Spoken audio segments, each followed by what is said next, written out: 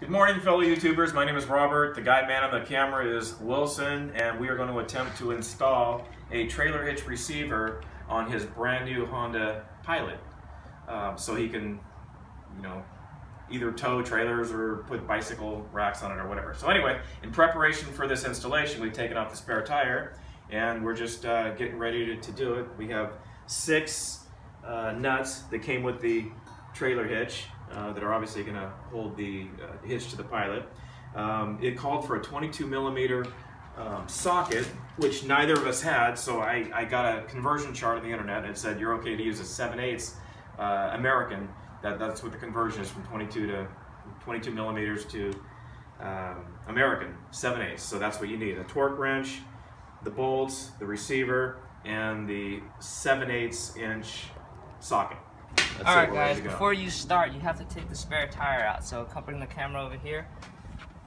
So you need the screwdriver to just knock off this plastic thing, and I use it to knock off this grommet. When you knock off the grommet, you'll have this weird looking square piece, and you have to take the what is this called? So okay, that's a lug wrench. Lug wrench from the side of your car. Hidden behind that compartment, right? You got it. You have to use this stand, and then you just turn it. When you turn it, there's a little silver wire type thing that lowers down the spare tire, and then you take it out and you're good to go. Okay, so to lower the tire, go counterclockwise. To raise the tire, go clockwise. So Honda has made this installation a lot easier by pre-drilling the holes for the hitch. So there's 3 on each side. 1, 2, 3. As you can see, they're threaded, and then on the other side, the corresponding 1, 2, 3. Which I'll show you. It's right here. 1, 2, 3, and those are actually drilled into the frame of the Pilot. So at this point, we've got the trailer hitch receiver into place. It was very heavy, so it took 2 of us to hold it up, and what we did is we hand tightened 1 bolt on each side just to hold it in place in preparation for the installation. And what I'm going to do is just try to get the other bolts in and just hand tighten them before we get the torque wrench on them, just to keep it in place. Like I said, Honda made this extremely easy by having the holes pre-drilled in there. So So the exhaust side is a little bit more difficult just because you have the pipe in the way.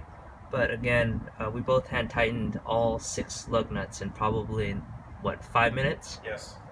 So like I said, basically this is the first time either of us have used a torque wrench, but the extender is a great help here because of the tailpipe, which Wilson mentioned is in the way. So the extender is going to allow me to get the socket on the bolt, and I'm going to start tightening. Let's see what happens. Assumably when we reach the, what is it, 140 pounds of torque, Wilson? Yeah, the Honda recommended, or the Curt instruction says 140 pound torque. So and we have that preset on the wrench.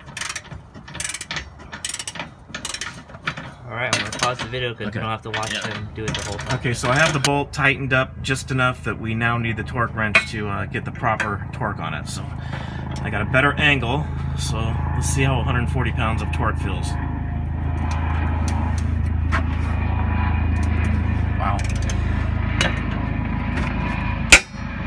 That's it. You hear that click? That means you're at 140 pounds of torque. Okay, so basically we're trying to tighten the rear bolt on the passenger side, and the tailpipe is getting in the way. This is the bolt, tailpipe is in the way, so I'm going to have to take this extender off for this bolt. So very easy, just take the extender off, put the socket directly on the torque wrench, put the extender down, and then that way we fit right up in there. And I think we have a ways to go because we didn't finger tighten this all the way. But that's my fault. Okay, so basically we're back on the driver's side of the hitch. We have all 3 bolts hand tightened as far as they'll go without the wrench. And now we have to torque them down to 140 pounds of torque. And I didn't realize how much pressure that was. It's a lot more than I thought, because like I said, I've never used a torque wrench, so I've just always tightened things as tight as I can get them, so including car lugs. So okay, so we're going to put the torque, 140 pound torque on all 3 of these bolts, hopefully.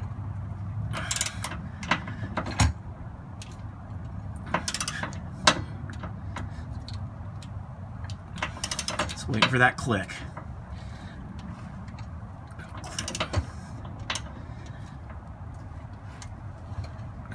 Not yet. Like I said, 140 pounds of torque is a lot. There you go. 2 clicks. Better than 1.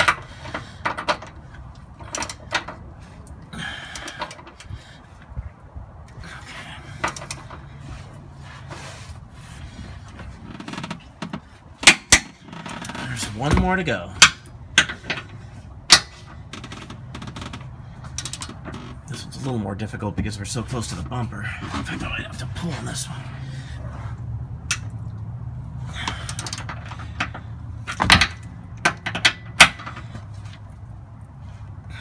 So we recommend definitely get a torque wrench, rent one, borrow one.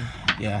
This is not just a simple hand tighten type of project. And obviously, those who know about leverage know the further out you can get, the more leverage you have. So still difficult, but not as difficult. You can't see Rob right now, but he's working out a sweat just doing this. Just wait for that click, buddy. There you have it. That completes our installation for the 2017 Pilot trailer hitch. It took us just, what, 20 minutes? It took us about 20 minutes. But, I mean, I did most of the work. So basically, the dealer gave Wilson a quote of about $1,000 to install this receiver. So I basically, in 20 minutes, saved him $1,000. So he's going to come over and vacuum my house for me, so and we'll be even. But this is what it looks like when you're all done.